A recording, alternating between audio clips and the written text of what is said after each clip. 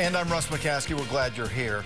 A surprising pest shuts down Tulsa's busiest library. Bed bugs are to blame for the closure of the downtown branch, and it will stay closed until further notice. 2 News reporter Liz Bryant is outside the Central Library with more.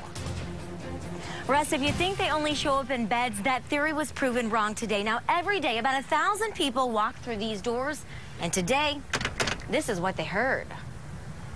Marvin Holloway just wants to surf the internet for a few hours until his wife gets off work.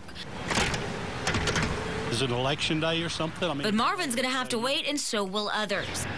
Wonder what the occasion is. Visitor. Closed.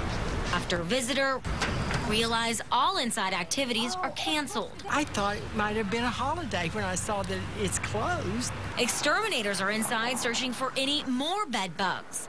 You're kidding. This after a visitor was bitten by one at lunchtime while sitting on an upholstered chair and took it up to the counter to show staff. And it may be time to get rid of any overstuffed furniture, any upholstered furniture. Exterminators have to go through all the furniture in almost every inch of the 135,000 square foot building. Was it limited to that one chair? Is it spread at all? And it has spread. Exterminators found more in chairs that are a decade old. Library officials threw out all upholstered chairs on the 2nd and 3rd floors, replacing those with vinyl metal ones. Well, I won't sit down. For now, that pulling will continue. I may wait a few days to make sure they get it good and clean before I come back.